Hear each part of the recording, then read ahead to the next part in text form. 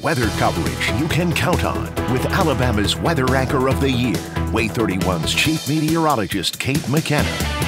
Temperatures warm again on this Friday afternoon. Really lovely views all across North Alabama on the WAAY-31 Thompson Roofing and Construction Skycam Network. A great day to be at the lake. 79 degrees in Guntersville, 85 in Muscle Shoals, 83 in Huntsville, 83 in Decatur. No signs of rain within North Alabama right now, but look at the WAAY-31 Storm Tracker early warning radar network.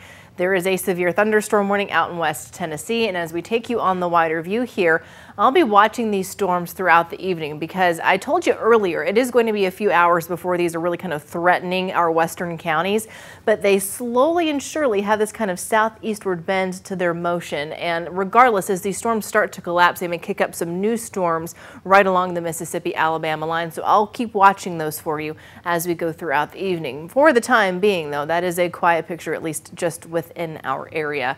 As we look at the next hour or two, we expect it to at least stay that way. If you're by the grill this evening, and I hope that you are, it's a great evening to be outdoors. 79 degrees by 7 o'clock. By 8, we are cooling into the mid-70s. Just good weather for sitting on the porch, soaking it all in before that real humidity of the summertime sets in here for us. Now, watch as we go through the rest of this evening into tomorrow morning.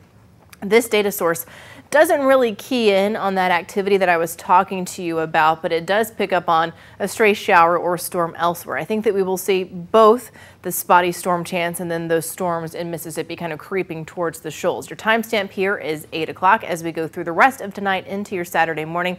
Here's 6 a.m. There's a little bit of activity off towards the north up into middle Tennessee. And then as we go through the day tomorrow, although isolated showers and storms are possible earlier in the morning and otherwise partly to mostly cloudy sky, it's the afternoon and evening hours where we start to see these storms get going, of course, with the daytime heating.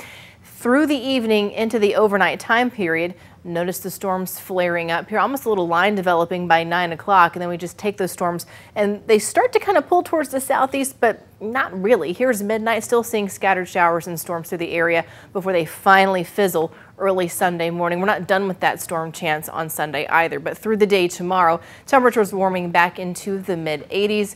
An isolated shower and storm chance initially at 20%. It increases to 30 to 40% once we get into the afternoon with the peak of daytime heating. Now we're going to fast forward again to Sunday at 7 a.m. And the key here, and then especially this time of year, we get these clusters of storms rolling through, and the data sources have a really hard time keying on exactly where those storms are going to be heading.